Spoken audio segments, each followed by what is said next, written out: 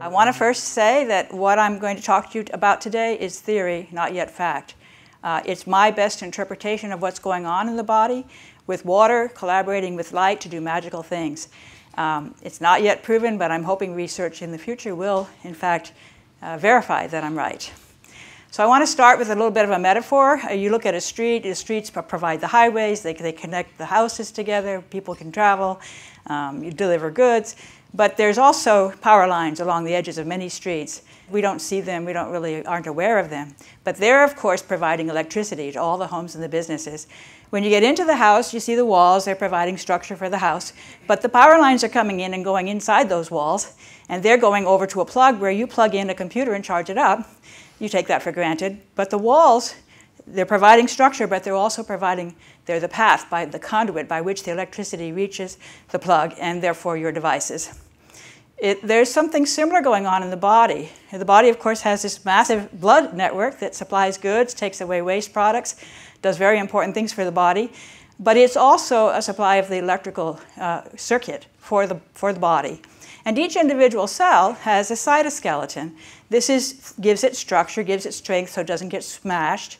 But that cytoskeleton is also a source of electricity, the electricity coming in off of the network, traveling through the cytoskeletal fibers to provide electricity to the internal of the cell. So here's a schematic of a simple cell. And this cell, you can see these plus signs throughout going along these cytoskeleton pathways. And those are protons. And they're coming in from the outside. But who's making those protons be available? That's the structured water. It surrounds the cell, and the cell works very hard to maintain that structured water. And when there's sunlight, it will grow, and that will make more energy. But the plus signs are gathering along the edge, along the interface of the structured water with the unstructured water outside of it, and they can be channeled up into these caveoli, these little caves, and then brought right into the cytoskeleton to provide those positive charges to certain organelles in the cell that need positive charge. And in particular, one of those is the lysosome. Lysosomes need to be extremely acidic in order to do their job. And their job is to clear molecular debris. Very, very important. Get rid of the garbage. As they draw in these plus signs, these protons, they get lower and lower pH, and now they can do their job. If that electrical circuit is not supplying enough protons, they can't do their job. The debris gathers up, and you get things like Alzheimer's disease from amyloid beta plaque.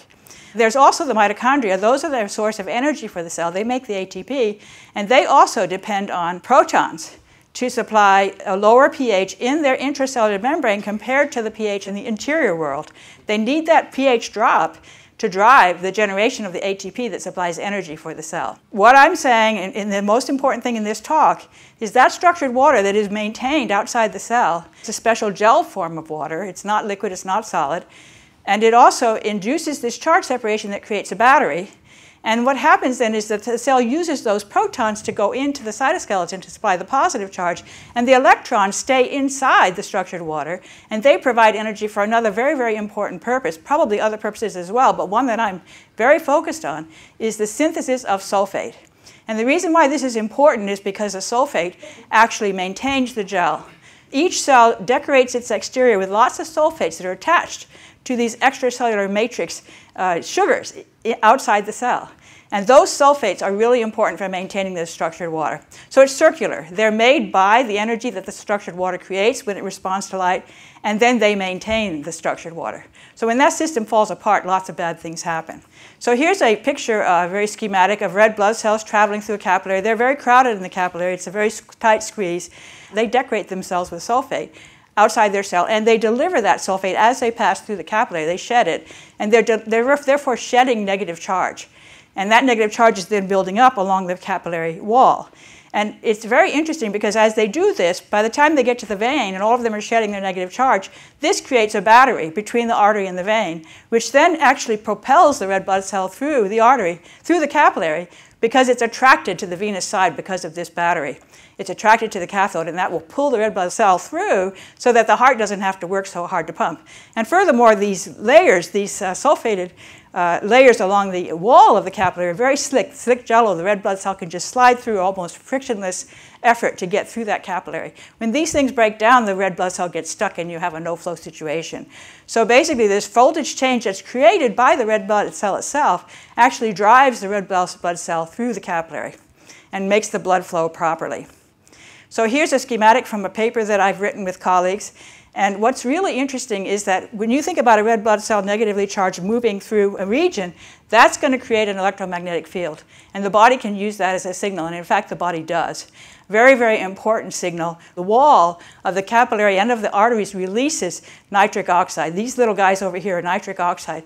Nitric oxide is very important in the blood because it relaxes the muscles and allows the blood to flow. So it's really interesting that as the red blood cell moves, it triggers the release of the nitric oxide, which encourages further movement. Really interesting process. So here's now a capillary cross-section of a red blood cell. We're getting a little bit more into detail here. We have a bunch of things that we're pointing to. You can see the negative charge surrounding the red blood cell. That's actually cholesterol sulfate. Cholesterol is an important part of what makes the sulfate work. And the red blood cell has these cholesterol molecules in its membrane with sulfate sticking out that gives it that negative charge. And it sheds those cholesterol sulfate molecules as it goes through. They hop over to the other side and go into the endothelial cells, providing them with both cholesterol and sulfate. You can see I have these little sulfate molecules showing around the interior. We've got a few endothelial cells wrapping it around. And then they have this complicated glycosaminoglycans in their extracellular matrix. That's all these little strings there. That's the sugar chains. Those things have sulfates attached to them, and that's what's maintaining that structured water, that easy water that's going to make everything work very, very well. And then, of course, you have the protons gathering along the inside there, and you have this battery created within the structured water that can provide energy to the cells. So this is my provocative proposal. Cholesterol sulfate supplies oxygen, sulfur, cholesterol, energy, and negative charge to all the tissues. Very, very important list of things. Sulfate has 4 oxygen molecules, so this is another way that the red blood cell can actually deliver oxygen to the tissues. It has the oxygen bound to the hemoglobin, but it can actually deliver the oxygen in the form of sulfate. And of course, the negative charge and the energy are very, very important. Sulfate is synthesized in the skin and in the red blood cells and in the platelets using the energy of sunlight. So if you look at the veins in the back of your hand, hold those up to the sunlight, you'll be making lots of sulfate. And that'll be combined with cholesterol to make cholesterol sulfate. And then that will end up making your cells very, very happy. And we believe the molecule that does this is the same molecule that makes the nitric oxide, which is very, very interesting. That we have written in 2 papers now, this group, claiming that endothelial nitric oxide synthase, eNOS, a very, very interesting molecule, can oxidize both sulfur and nitrogen. And it chooses which one to oxidize based on the situation in the current environment. It's constantly monitoring the signals, for example, the electromagnetic signals, to decide which one to make on a case-by-case, moment-by-moment decision. So the skin then is a solar-powered battery, and we are able to use the sunlight for energy just as the plants are. But we do it in this very different way that's actually going to provide us with what animals have, which is mobility and a brain. We have a nervous system. Plants don't have that. They use the sunlight very differently. So this is my bold claim. Deficiencies in cholesterol and sulfate supplies to the blood and to the tissues are the most important factor behind modern diseases. And I have looked at many, many modern diseases, and I can see that in many cases what's happening is the body is attacking a particular organ or an organ system in order to get at the sulfate that's there, in order to give that sulfate to the blood because the blood is deficient. If the blood doesn't flow, the body doesn't work. So that becomes the #1 priority, and various organs get sacrificed. And that will explain different kinds of diseases like rheumatoid arthritis and Alzheimer's and autism. So eNOS, unfortunately, is very vulnerable, and this is why we face a problem right now. It has a lot of dependencies. It depends on vitamin B12, which is cobalamin. That means it depends on cobalt. It depends on iron because it has a heme group. It depends, of course, on sulfur. There's a zinc atom in there. Of course, oxygen, glutathione, the antioxidant glutathione, and of course, sunlight.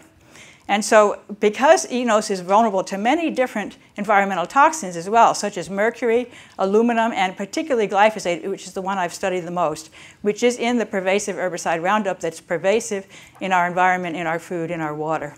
Roundup, I think, is causing a serious problem for eNOS, which is causing us to have this massive sulfate deficiency. So eNOS, in fact, it's a member of this class of enzymes called cytochrome P450 enzymes, which both aluminum and glyphosate have been shown to suppress. So how to stay healthy? Eat a strictly certified organic diet. My husband and I have been doing this only for the last 3 or 4 years when we first found out about glyphosate. It has done wonders for our health. We totally believe in it. get lots of dietary sulfur. That means great foods like broccoli, garlic, onions, seafood, liver, for example, if you can get a healthy liver. Get out in the sunlight as much as you can. I love to take walks on the beach, in the water. You're getting everything there. You're getting the grounding, you're getting the sunlight, and fresh air. So really, really useful to take a walk on the beach in the sunlight. In summary, the human body uses sunlight to make sulfate, which maintains gelled water surrounding cells. That gelled water induces charge separation, and that supplies electricity to the tissues. Sulfate is essential to prevent a no-flow situation in the blood. That's why the red blood cells can scoot through so easily through the capillaries. It makes the heart sing because it doesn't have to work nearly so hard. Enos is a magical protein that makes sulfate in response to sunlight, but it's highly vulnerable to both deficiencies in certain nutrients and poisoning from various toxic chemicals, especially Roundup. So the path to good health includes a sulfur-rich organic diet, lots of sunlight exposure, and frequent grounding. And then two things that I would like to see happen, two studies that need to happen in my opinion. Of course there are many, but these are my two top picks. One is to confirm that I'm right about Enos making sulfate, because so far it's just a theory. We have a detailed written up account of why we think this is happening, but it hasn't been proven.